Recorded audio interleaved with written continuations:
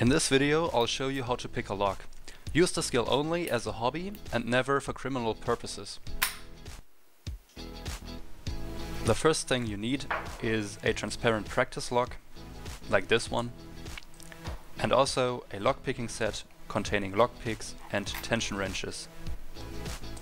Now I'll quickly show you how a lock functions. As we can see here, the pins on the bottom half of the lock keep it from opening because they block the rotating part in the middle, which is called the plug. As soon as we insert the key into the lock, we can see that the pins start moving out of the plug and align each other. We can now turn the key and open the lock. Now we have to accomplish the same thing whilst only using our lockpicking tools.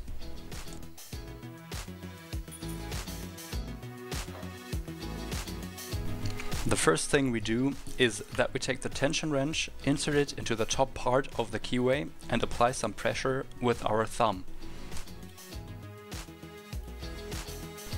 Applying pressure to the wrench will later on prevent the pins from moving back into the plug.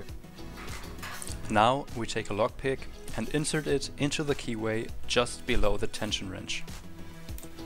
Now we start to push onto the pins using the lockpick until all of them are aligned. This might take some time, and some of the pins you might have to hit a couple of times. Since the lock is transparent, you can see which pins already aligned and which ones aren't yet.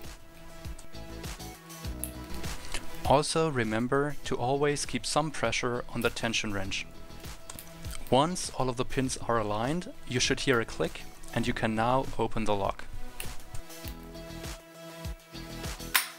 And that's it. You successfully opened your first lock. I hope you enjoyed this video and please consider to like and subscribe. See you next time.